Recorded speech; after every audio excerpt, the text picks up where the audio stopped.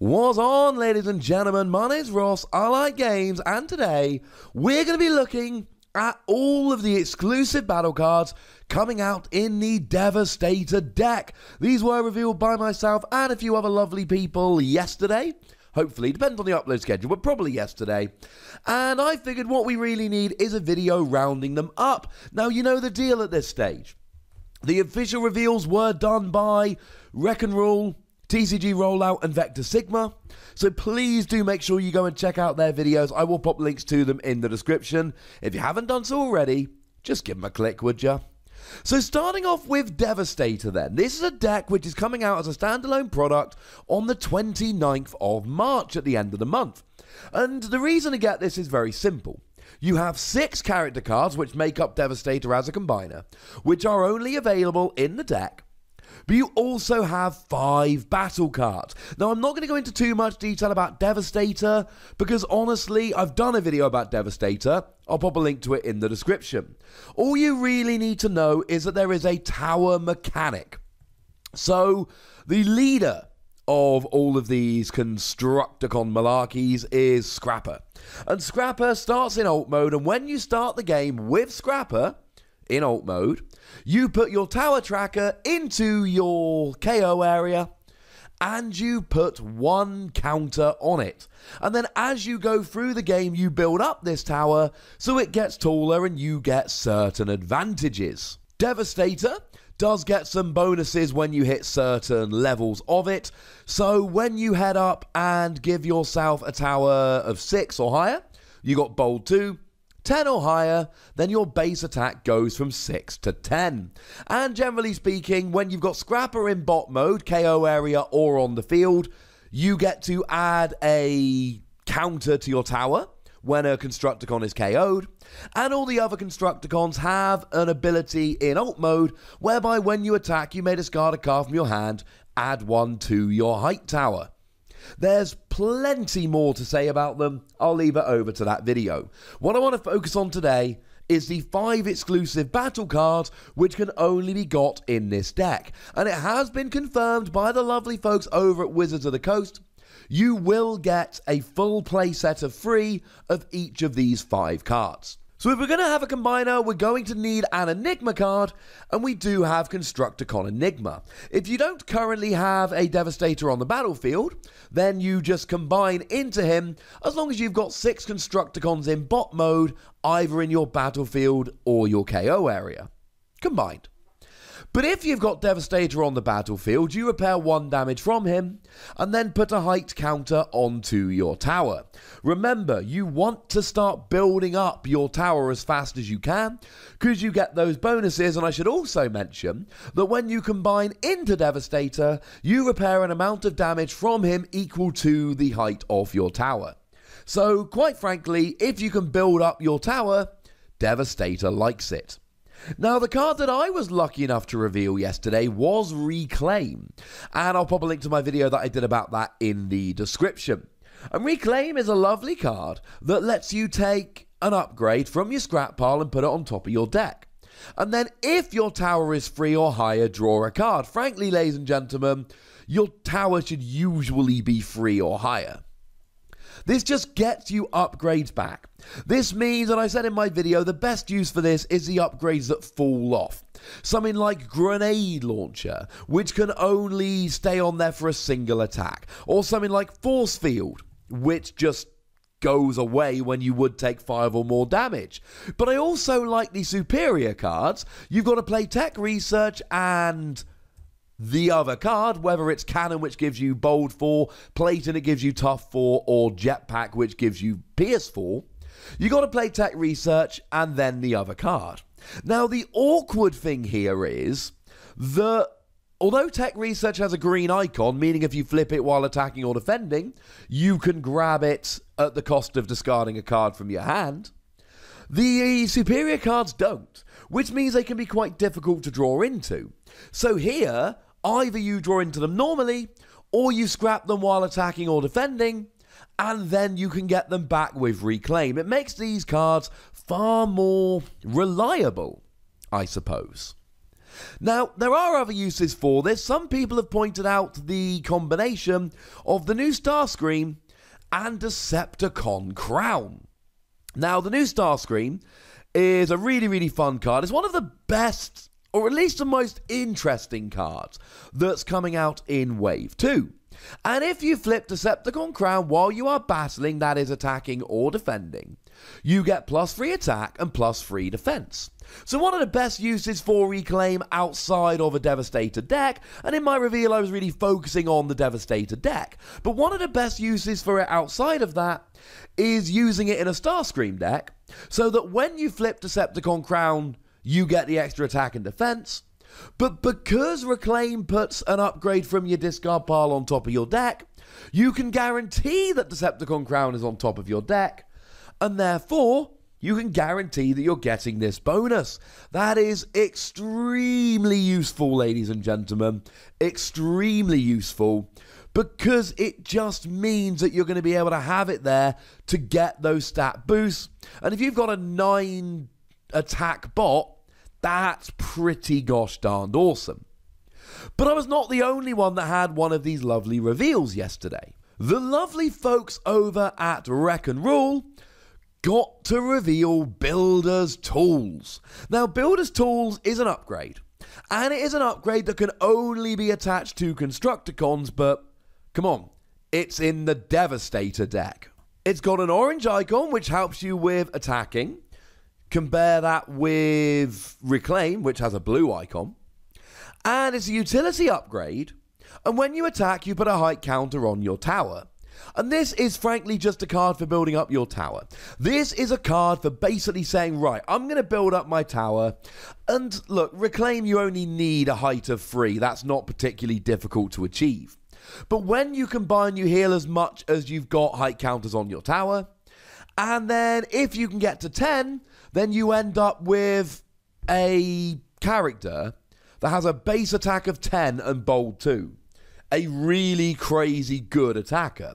So generally speaking, what we want to do is try and get up to a height of 10 as fast as possible. And I told you that all the Constructicons other than Scrapper had the same ability in alt mode, whereby when you attack, you can discard a card from your hand and put 1 height counter on your tower. Well, this is brilliant, because now either you can put a counter on your tower without discarding from your hand, or you can discard from your hand and put 2 counters on there. If you're really determined to build up your height of your tower as much as you can, yeah, Builder's Tools is good. And potentially here, you get 3 of these on 3 different Constructicons. You attack with all 3 of them, discarding a card from your hand for each, with the 1 counter you get at the start of the game, and all of a sudden you're building up to 7 very, very quickly. And if you can get up to 10, and then form into Devastator here, you're healing 10 damage, and then you're starting off with an attack of 10 and bold 2. That is nothing to be sniffed at. In terms of building a tower, you've basically got the abilities on the characters we've already seen, and then we've got this. And this is a very nice way of doing so.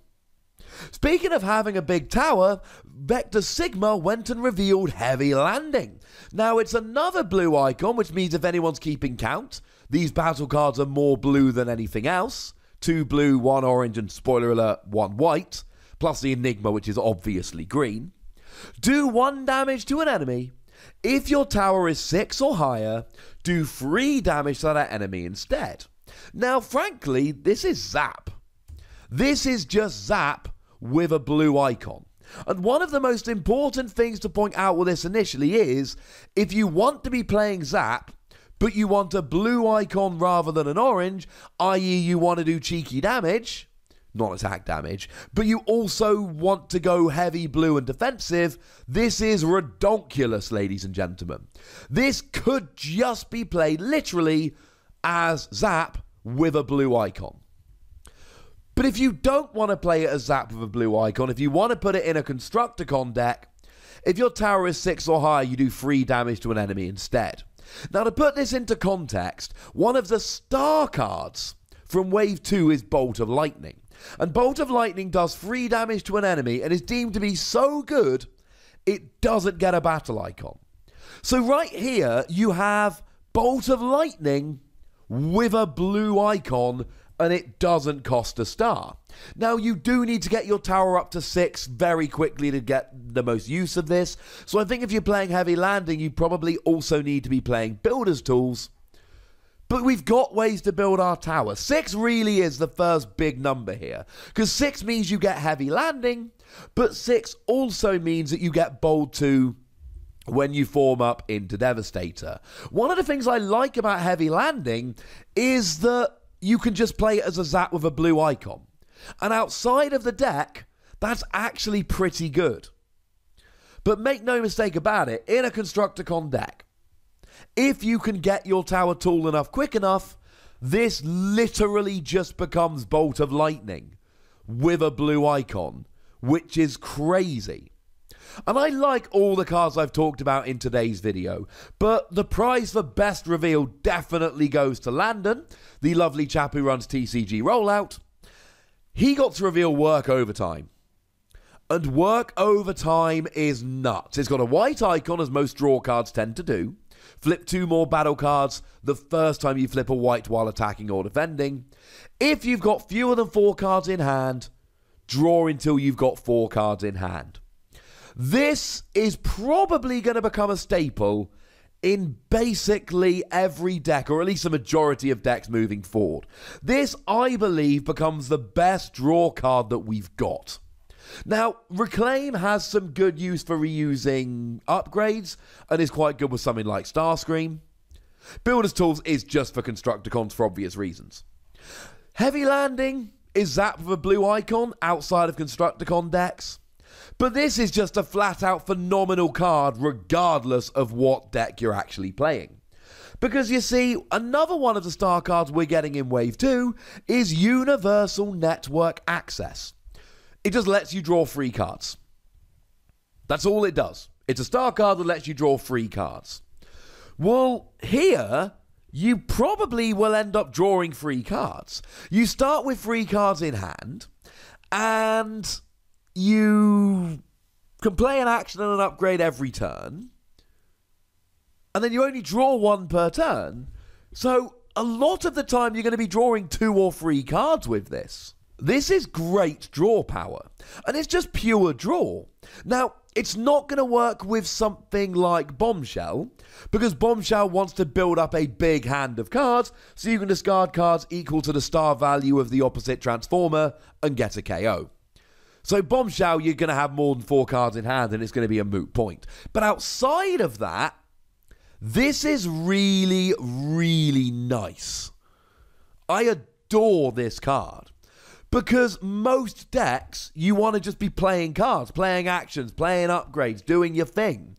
And this allows you to have really good draw. And look, all you need to know is that Universal Network Access is a star card that lets you draw 3 cards to let you know how redonkulous this can be. We've got plenty of cards like Dinobot Snarl that draws you 2 if you've got 0 cards in hand. Well, if you've got 0 cards in hand, this will draw you 4. But better than that, if you've got 1 card in hand, this will draw you 3. The new Dinobot Sludge draws you 2 cards when you attack, as long as you've got fewer cards in hand than your opponent. The Transformers TCG is just not a game where you draw a huge amount of cards every turn. And this really allows you to do that. Now, incidentally, in a Constructicon Devastator deck, it's nuts, because remember I told you that 5 of the 6 Constructicons have a skill in alt mode, whereby when you attack, you can discard a card from your hand to put one on your height tower. So a lot of the time here, if you're really trying to build your height tower, you are going to necessarily end up in a situation where you've got a very low hand size. Oh, look, ladies and gentlemen, that's not a problem, because all of a sudden you can go and work overtime and draw till you've got 4 cards in hand. And this is the best card in the Devastator deck. And frankly, I know the Metroplex deck was good, but actually, if we look at the battle cards for the Metroplex deck, they were Metroplex cards. They were battle cards that were useful for Metroplex. Now, to be fair, we did get height advantage, which if we ever get another Titan is going to be really good for them. But they were Metroplex cards.